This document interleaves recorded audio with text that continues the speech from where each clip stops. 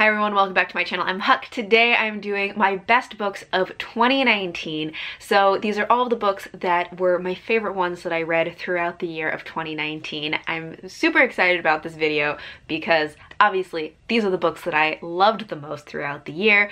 Hopefully I'll be able to be like semi-coherent talking about these books and how much I love them. I feel like this year I definitely had some books that had just like exceptional writing, and that is part of what got them onto this list. Of course there are other elements about them that got them onto the list, but I feel like this year was just like a really good one for like books with really great writing.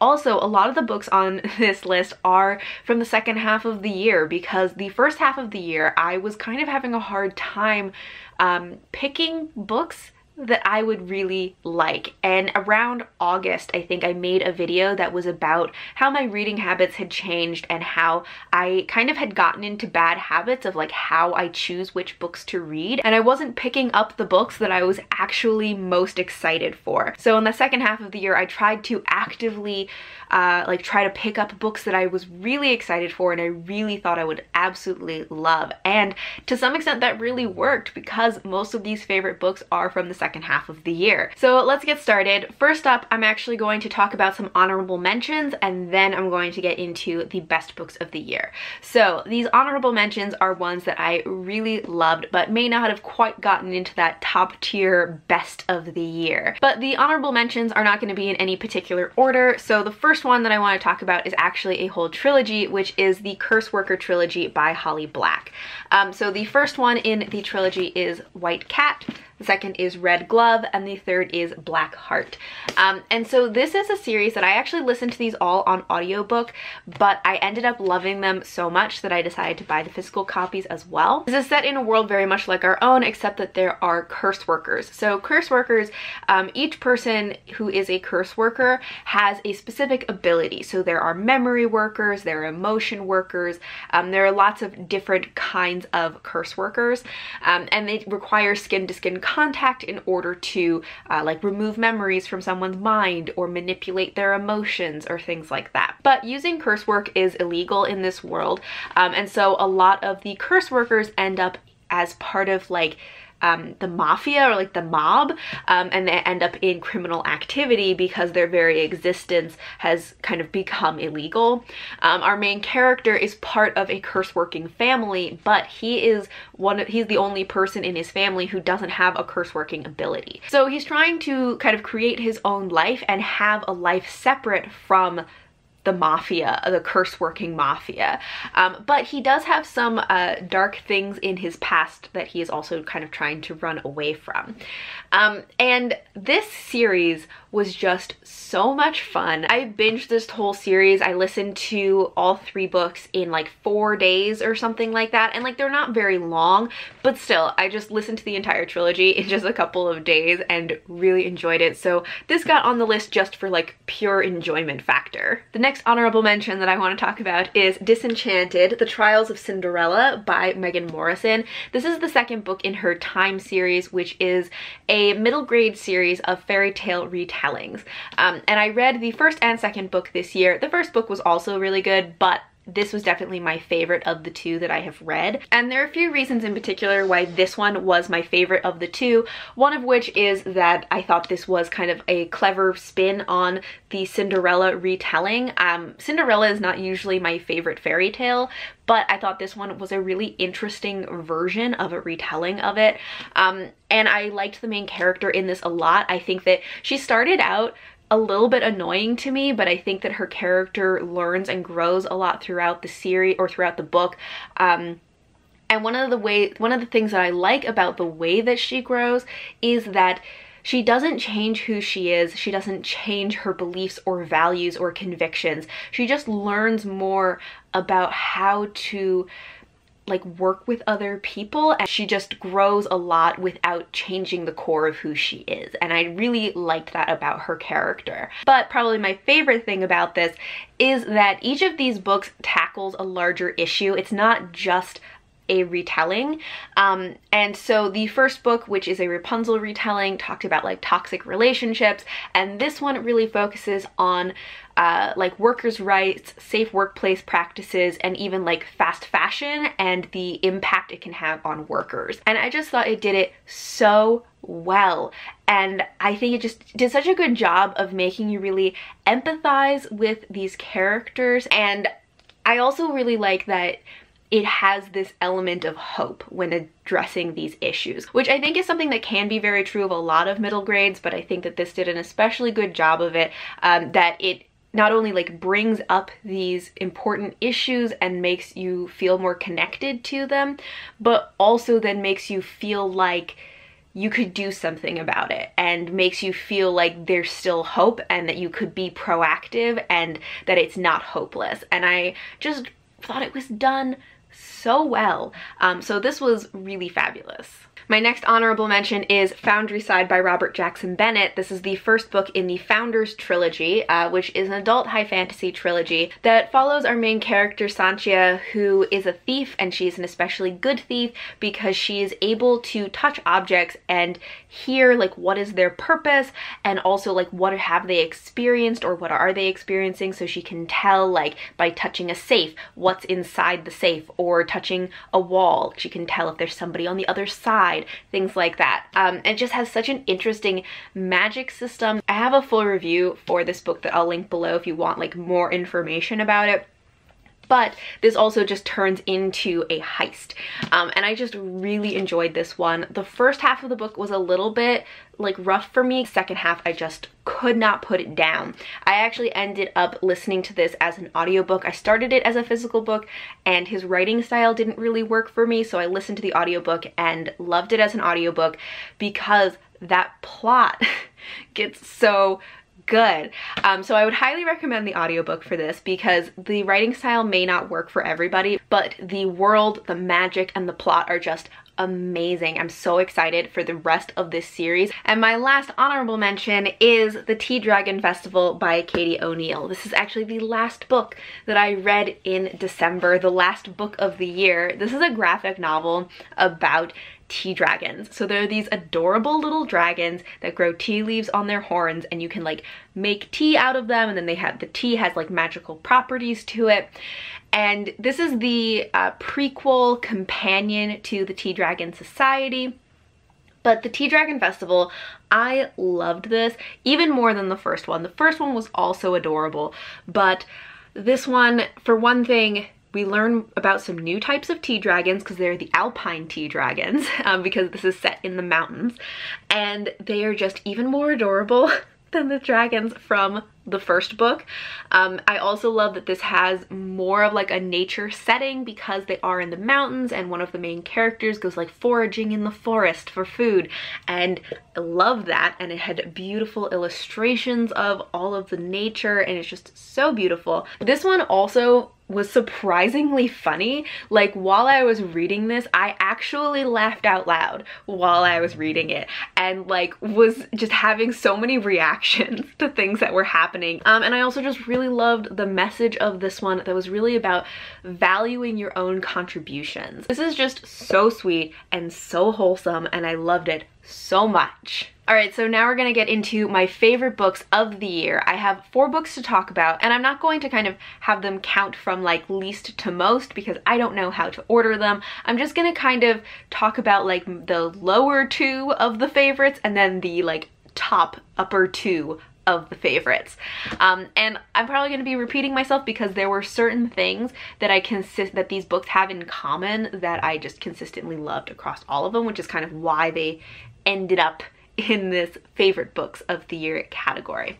All right, so the first one that I'm going to talk about is one that I just recently read, which is The Queens of Innis Lear by Tessa Gratton. This is an adult high fantasy that is a standalone. It's a retelling of Shakespeare's King Lear, but in this one it's focusing more on the three sisters instead of focusing on the king. And I absolutely adored this book. It could be a little tough to read at times. It's a very dense read, but it is beautifully written. It has amazing atmosphere. The island that it is set on, Innis, Lear, has its own kind of consciousness and people can communicate with the island. There's nature magic in it, which is just written so beautifully. There's even like the language of trees so that people can speak to trees and communicate with the island. And I just loved the nature magic elements of it, but really I loved these characters so much. These characters are so complicated and the way they're written, they just feel so real and so raw. And you can really just understand them and their motivation so well. And all of them pretty much, like, they make bad decisions, they do terrible things, but you can still sympathize with them and you still care about them so much. And I just absolutely loved all of them. Reading this was just very emotional for me. There were definitely parts in it where I was just like making noises while I was reading this, because I was just like, oh my god, I can't handle what's happening right now. I also really loved all of the like relationships and dynamics between these different characters, and especially between the sisters. Their relationships were really interesting, and the two older sisters, their dynamic was really interesting, and I loved how dedicated they were to each other. I haven't done a review for this one just yet, but I will be very soon.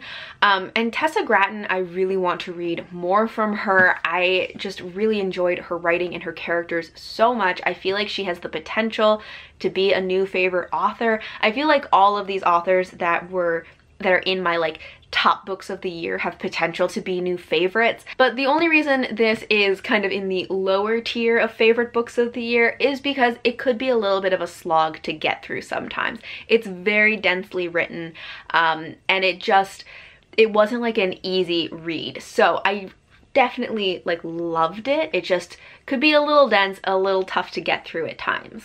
The next book that I want to talk about is The Lost Queen by Signe Pike. This is the first book in the Lost Queen trilogy, and it is historical fiction that is following the sister of the man from history who inspired the stories of Merlin. Okay, but his sister was a real queen, but there's not a lot of information about her, and so Signe Pike has kind of given her more of a story. This is set in medieval Scotland, and in this, our main character really wishes to become a wisdom keeper, which essentially is like a druid. So she would love to be a wisdom keeper and a healer, which of course I love anything with healers.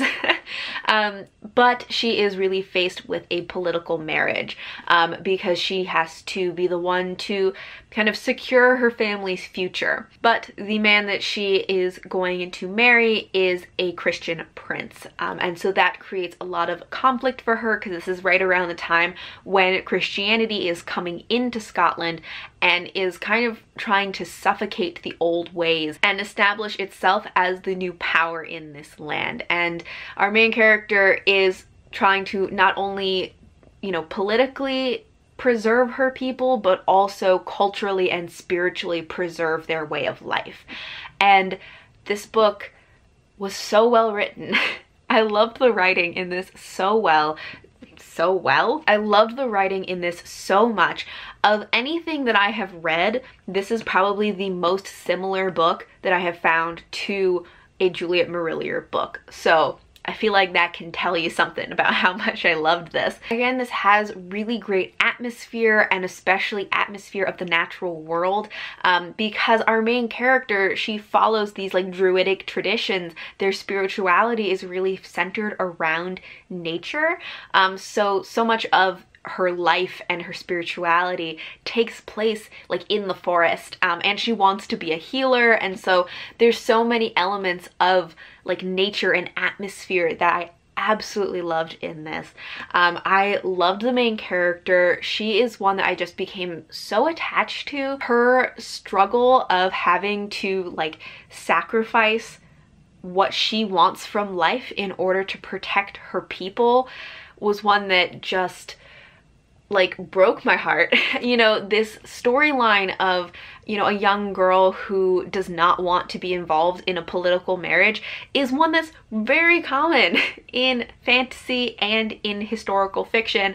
So it's one that I've seen a lot, but I have never been so upset by that plot as I was reading this book because I loved this character so much, and there's just something about the way that it is written that you could just feel the like unfairness of it that was just maddening. And the only reason that this one is kind of in this like lower tier of favorite books of the year is because there was a romance trope that I don't really like, and I have a full review for this as well that I will also be linking below. All right, so now we're into the top tier of my 2 favorite books of the year, and these 2 aren't in a particular order, but the first one I'm going to talk about is Middlegame by Seanan McGuire. I feel like this shouldn't be any surprise, but this is a standalone that is about these 2 twins, Roger and Dodger, who have been created by an alchemist who is trying to harness the powers of the universe by personifying them in human form, which is Roger and Dodger, as a way of gaining unlimited godlike powers. So our main characters, these twins, Roger and Dodger, are kind of personifications of language and math, and the 2 of them are being raised separately at the beginning, but they have this kind of psychic connection, and over the course of the story they just kind of find each other again and again throughout their lives because they are 2 halves of a whole and they are continually pulled together. And it's sort of about them figuring out this conspiracy in their lives and like what has been going on, how they were created, and then figuring out how to deal with that. I don't know how to explain this book. These top 2 books, both of them are ones that I'm like, I don't know if I can explain what they're like until you go into them. But I loved this so much. It was so weird, but it was so good. This book was not like anything else that I have ever read, but it was just so fascinating. In this, Seanan McGuire's writing is incredible. It's very different from the writing from like the last 2 books I was just talking about, but I've read her Wayward Children series and really enjoyed those, but this one is on a whole nother level. Her writing is on a whole nother level. It's just incredible. This story also does an incredible job of balancing the known and the unknown, giving you parts of a story and these characters that you feel like you know and you care about and you can be so attached to, so that there's something to hang on to, but then also holding these mysteries that you really just may never understand. Like some things we get answers to, but some things I feel like I'm just never going to know. And it's not a book that has a really tidy ending. It has this kind of open ending, but I feel like that really suited the book. I loved these characters, Roger and Dodger. I just cared about them so much and I felt so connected to them. They're both like incredibly powerful and brilliant, but also just like sweet little beans. I just want them to be okay. And I just loved them so much, and I loved that like how connected the 2 of them are, because they really have this feeling of like they belong together. They are 2 halves of the same whole, and I loved their sibling dynamic. And this book was just indescribable and incredible. And it is just, it gets dark and it is brutal, but it is masterful. And again, I have a full review for this. I will link it below if you want like more information, and that also includes like content warnings and stuff like that. But this is so incredible. And the last book that I'm going to talk about is The Binding by Bridget Collins. And I was going to say that I feel like this one should also be no surprise, but you know what? I feel like I have not gushed about this book enough, but this book is another one that is just indescribable. I'll tell you the premise, but I feel like it really doesn't explain what this book is about or what it's like. But this is a story about bookbinding. But in this world, bookbinding is very different from what it is in our world, because bookbinders are able to remove memories from people's minds and bind them into books. And bookbinders view themselves kind of like doctors, that they're amputating memories or bad experiences as a way of alleviating people's suffering.